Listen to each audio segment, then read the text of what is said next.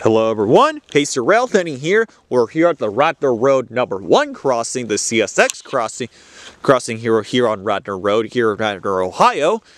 Yeah, this crossing was also built by CSX Freight Train Productions and Max Midwestern Rail Fanning Productions. So, Buckeye Nation Railroader. So now let's get started with the tour. For the first signal, this has a double-sided state train base. Here's the emergency information and the dot number. The dot number of this crossing is 228688L. No stop on red signal signs. And for the gate mechanism, this has a state train gate mechanism with Rico LED gate lights. Rico incandescent gate lights, or possibly LEDs. I've never seen this crossing in action, so it could be possible. And for the lights, we got 2 pairs of state tran 12 by 24 inch dotted LED lights on a state tran light bracket. And for the bell for this signal features no bell at all. This crossing used to have 12 by 24 inch state tran incandescent lights in the past. So let's go.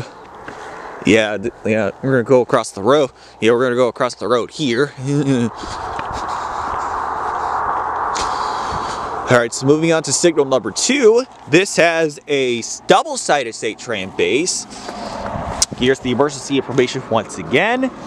And for the gate mechanism, this has a state train gate mechanism with Rico LED gate lights, no wing guard.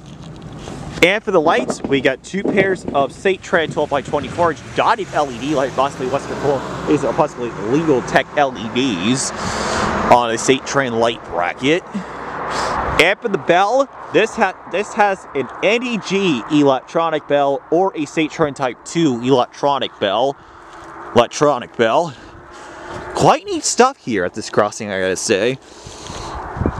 And here's the relay case for Radnor Road with the dot number on there. So let's take a look at the track view. Down there is heading towards Prospect and heading towards Marion. You'll eventually find yourself in Fostoria, Ohio. Down there is heading towards more crossings. You'll eventually find yourself in Delaware and Powell. You'll eventually find yourself in Columbus, Ohio. With that said, and also here are the incandescent block signals down there. Thank you guys so much for watching this video. Stay tuned for more rail fanning videos, so stay tuned, guys.